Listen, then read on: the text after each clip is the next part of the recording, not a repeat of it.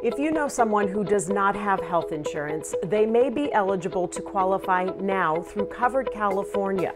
Since coronavirus is in California, it now qualifies as a special enrollment qualifying life event. There is more financial help available than ever before to pay for health insurance. If the coronavirus has led to your income being cut or decreased, you need to report that because you may receive more help paying your insurance premiums. Stay informed on coronavirus-related news at coveredca.com, including how you can stay healthy and find contact information for your health plan.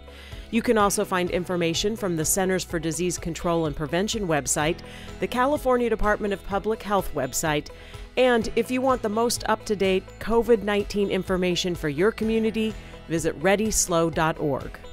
Stay informed, stay healthy, stay covered.